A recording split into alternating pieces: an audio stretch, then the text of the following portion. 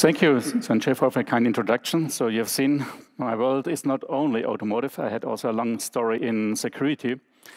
But today, and I would like to thank Cadence for this opportunity that a semiconductor supplier like Infineon can provide for view how we see the automotive industry changing. And that's the main topic which I would like to share with you today.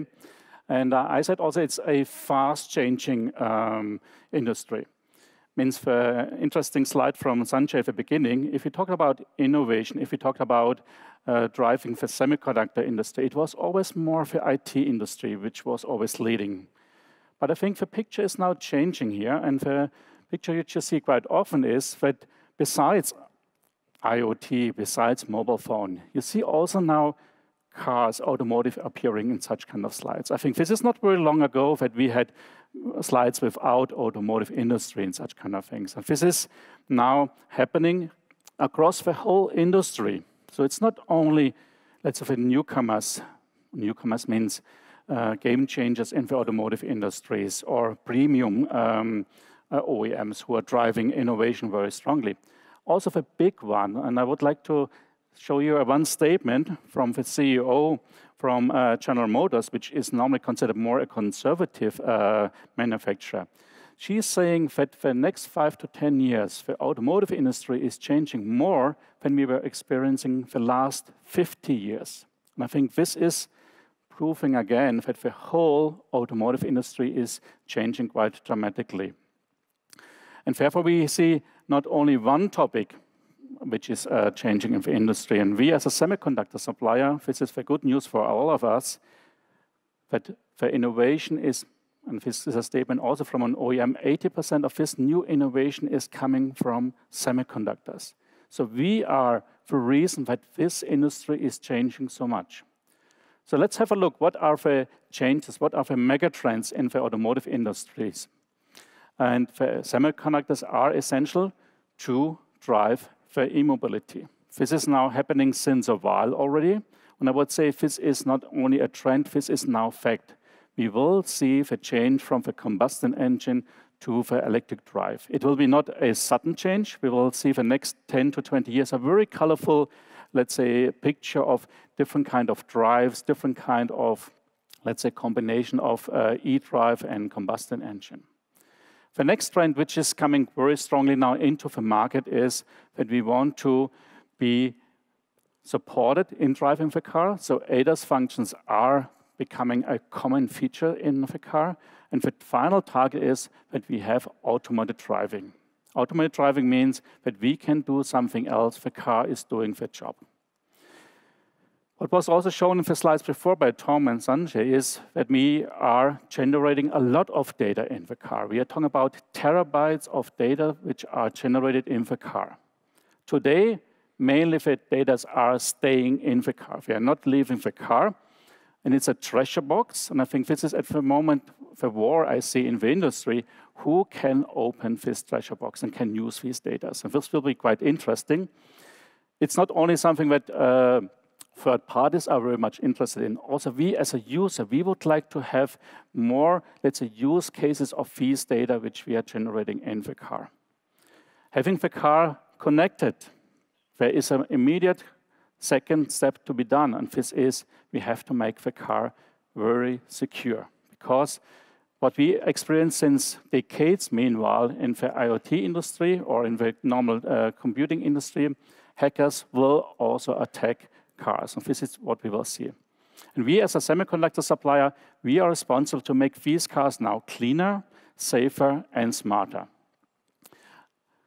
It's showing also in the market already that this is an interesting market, and this is also why many people are going into the automotive market, because meanwhile, not in absolute numbers in terms of growth, the automotive market is the biggest growth market in the semiconductor industry. That's the reason why so many also new players are coming into the automotive industry trying to sell their products.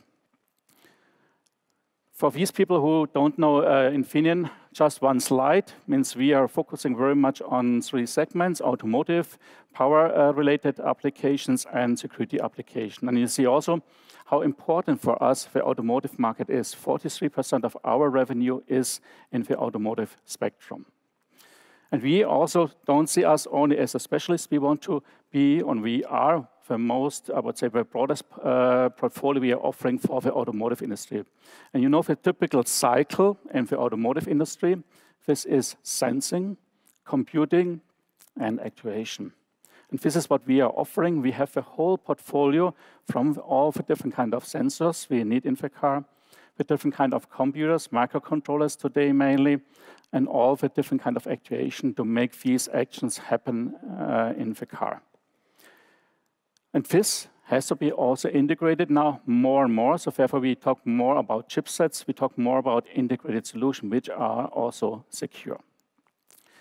So therefore, I would like to touch now how we see these megatrends turning into beliefs. And beliefs means we will see CO2 becomes real. So that means, in consequence, what we see today, and it's for me also interesting how the young generation is now going onto the street. Friday for Future, or Future for Fridays, is here a demonstration which shows that the young generation wants to have really CO2-free cars on the road here. And therefore, this is something which is now really getting into the right shape. Driver becomes a passenger.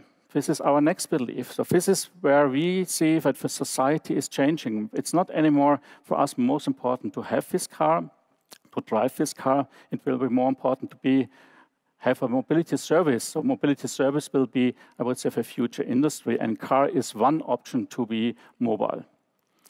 And last but not least, we still will have cars. The car will not disappear. Means there were even, let's say, people saying, hey, there is no big future for the car industry. I think a car remains a car and will still be there. It will change inside, it will change in terms of drive, and it will be still a car. Let's touch now a little bit each point for a minute. First point, and I will spend only a few slides, is the electromobility here. We are now in the hockey stick. From last year to the year before, we see already a big jump. Now, 5.5 million of the cars have an electric drive inside. The bigger portion is still a hybrid, but also the pure battery-driven EVs have already a significant size. And we see for the next 5 years that it really will take off. We will see, let's say, around 1/3 of the fleet which is sold into the market to be electrified.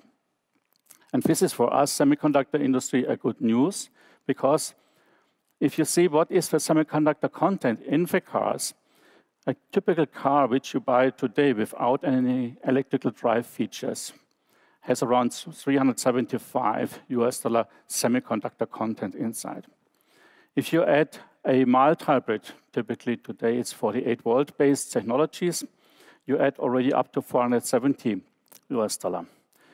Jumping to hybrid, plug-in hybrid, or let's say battery-driven, then we go up to $740, $750. So you see, we are doubling the semiconductor content nearly for such kind of cars. And this is why the industry has here a big job to do, technology-wise, cost-wise as well.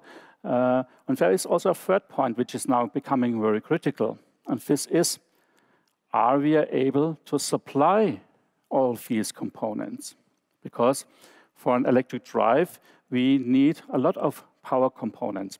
And this is now just a picture for power components, that means IGBT and MOSFETs, which are consumed in the industry. So 2017, all the cars which have been electrified, they needed one factory in the world to produce all these kind of semiconductors. If we continue now the growth, and I put here a conservative, we call it in our point base case or base scenario, we see already a quite significant jump next year and 2025, where we come really into this hockey stick phase. We need in worldwide 4 factories just producing power semiconductors just for a single market. And these factories have to be in place. And I don't know if everybody knows how long does it take to build a factory, to invest into a factory. And if you take even more aggressive scenarios, which I see in many of analyst papers from SA or whatever, then we go to the bottom here. When we talk about here 6 to 9 factories up to 2030. Factories which have to be in place that you can buy a car which is driving electrically. So that's the reason why we are also investing heavily. So we believe in this kind of industry. We believe that we make zero-free cars. This is one more 300-millimeter factory just dedicated to power electronics here. We have already one in Dresden. So this is the second fab in order to fuel exactly this kind of growth which we are seeing. Let me come now to the part which is quite important for our discussion here also. And this is driver becomes a passenger. Means we see all the activities from the car industry to provide that here. I want to test also a little bit, how do you feel about that here? Who believes that 2025, just 5 years down the road, that you will use a car, not buying such a car, but you will use a service provider which is driving automated? Who believes in this kind of picture?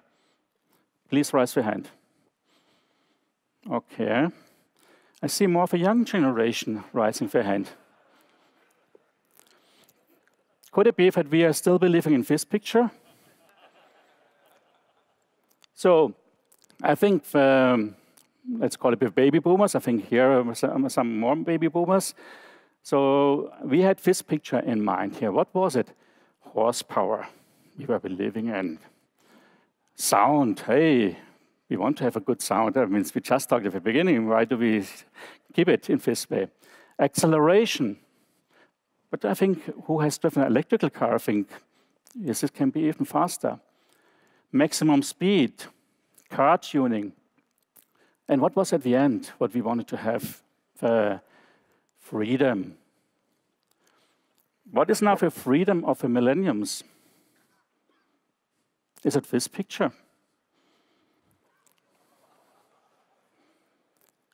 So we have to see, and I think that's where the car industry has to change.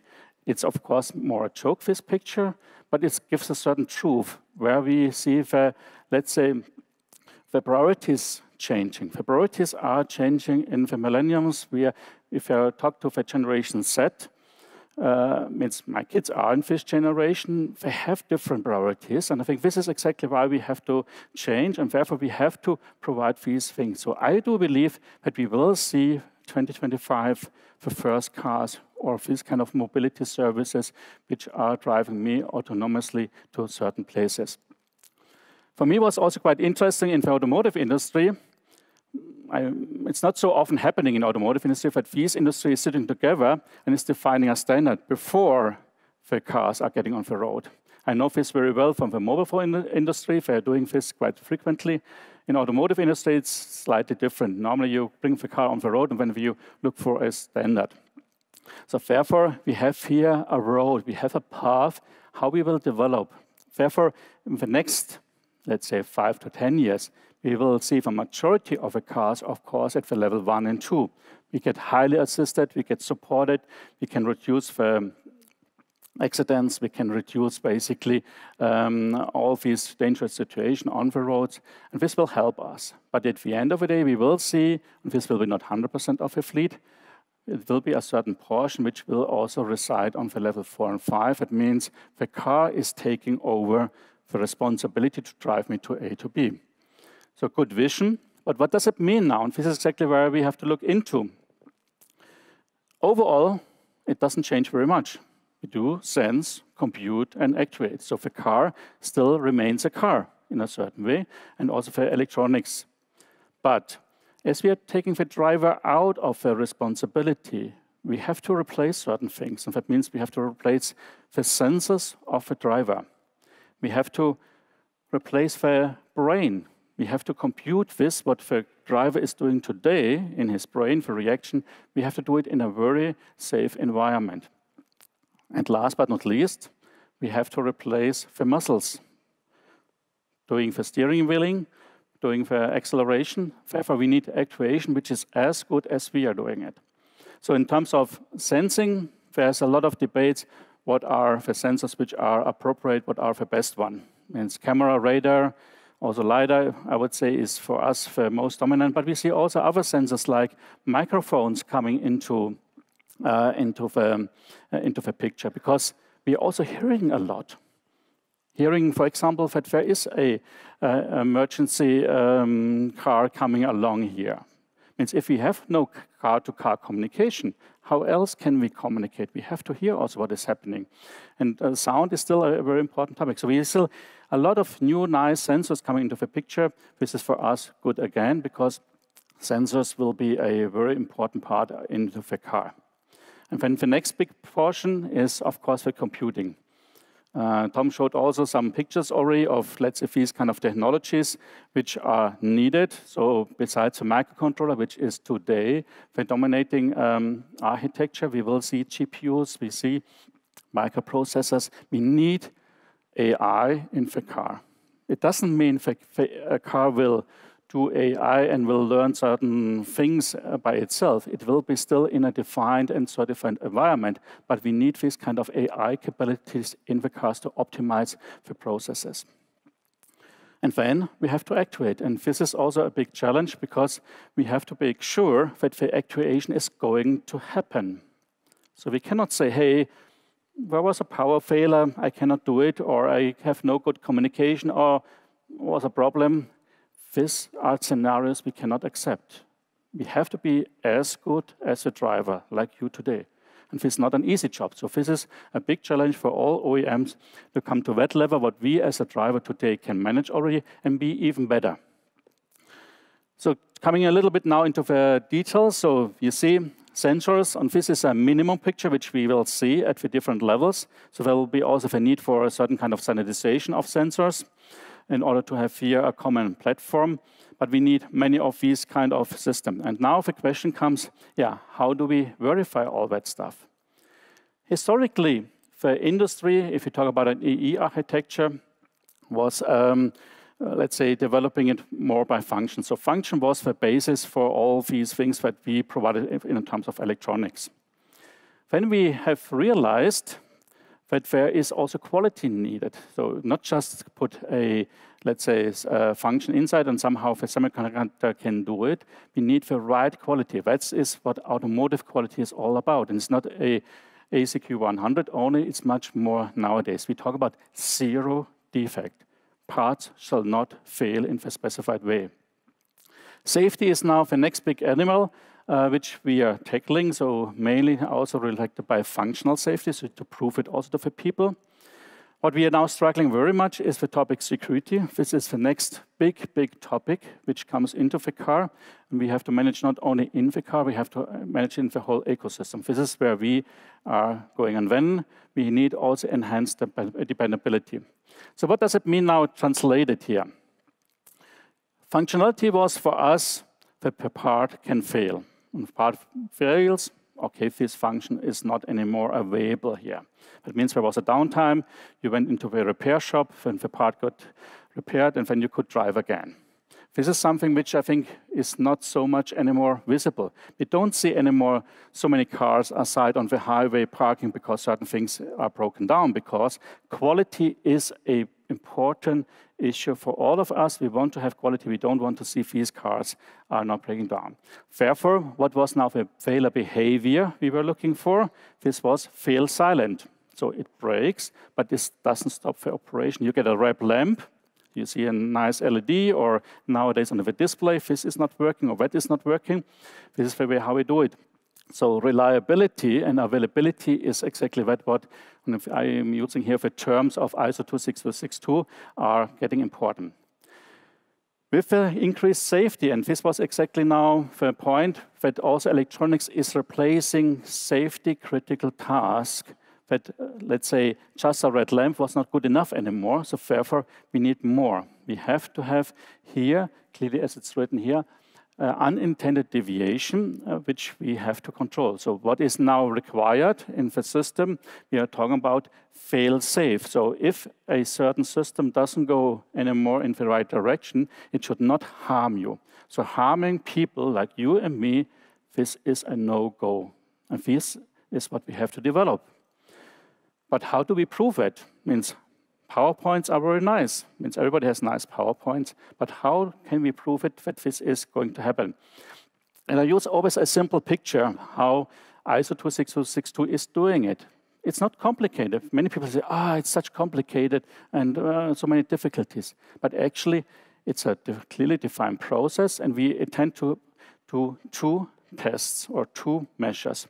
We want to look into systematic failures, and we want to look into random failures. And I put here some pictures showing what could be a systematic failure. Means we are using ladders to do certain things. I think the left-hand side doesn't look so good.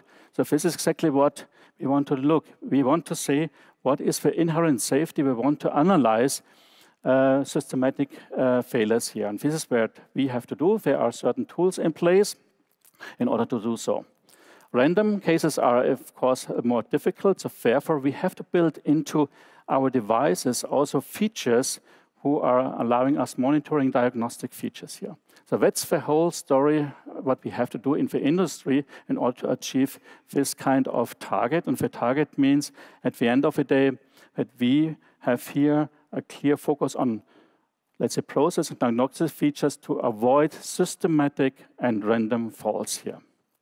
And therefore, we have to start at the lowest layer. And the lowest layer is today in most of these systems a piece of semiconductor. So therefore, we were also working together with all the parties in order to achieve this here, because the semiconductor alone can't do it. So we have to work on, let's say, systems which allow this kind of, let's say, proof to our customer that this is done. So with the ISO 26262 tool, TCL compliance tool from Cadence, we were able to prove to our customer that the development from the first specification up to the final delivery verification, everything was done in order to prove that this kind of systematic failures or random failures can be avoided.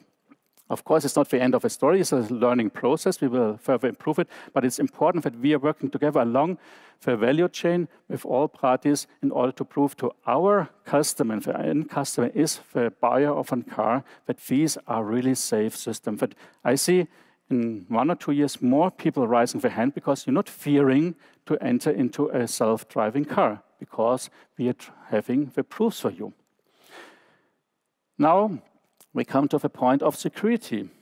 Security will be the next challenge. The car will be connected to the IoT, or let's say to the cloud, to the internet, wherever, let's say, people want to have data and exchange data. By that, we will invite other people. And the other people is, or are, the hackers in this world here. And they will target the cars. If we want or if we don't want, we don't need to ask them, they will come. They will find business cases.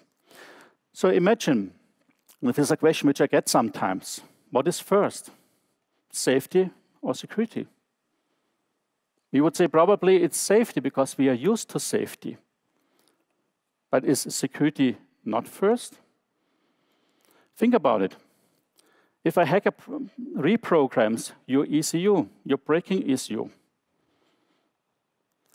if a hacker is, for example, flooding the canvas with useless data, all the important data are jammed. And these are not difficult tasks. Means if you go on YouTube, you will see many YouTubes already showing these cases here.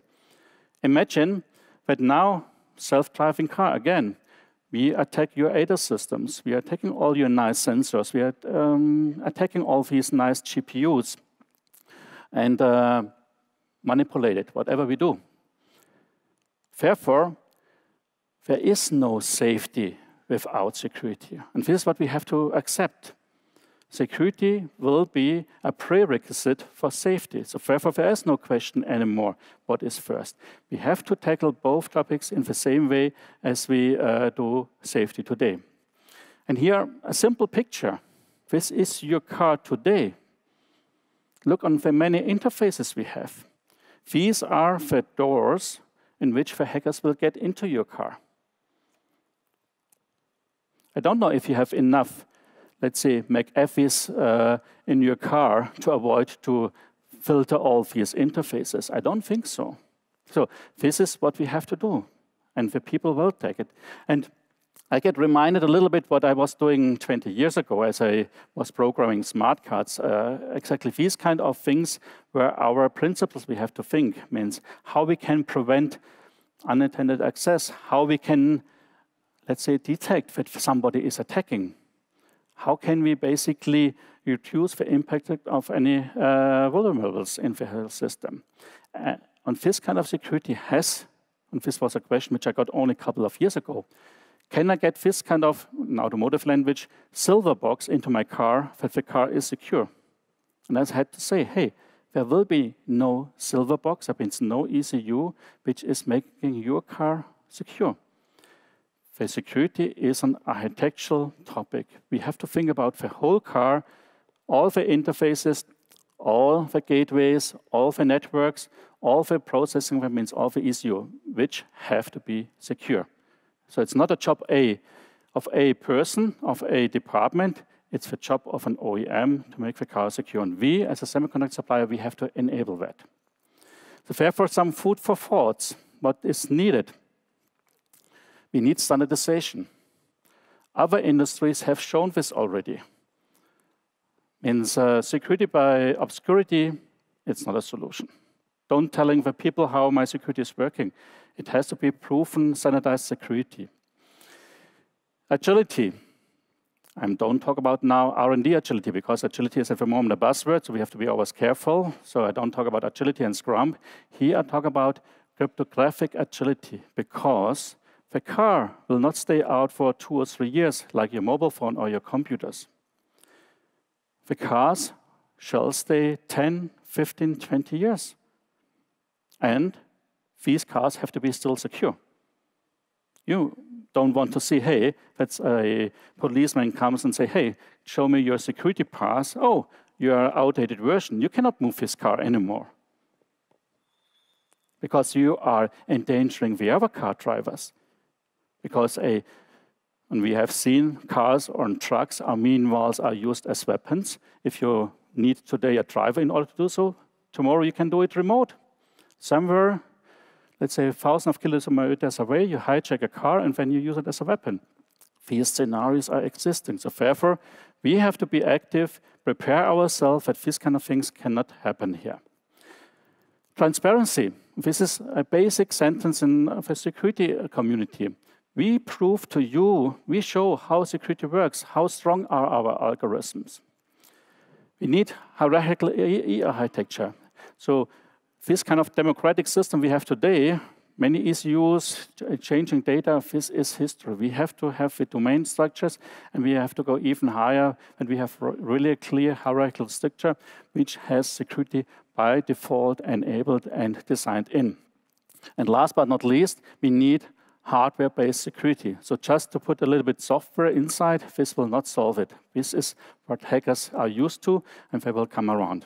So therefore, we need trusted anchors in the cars, like you are used in your passport, but you are used from your bank.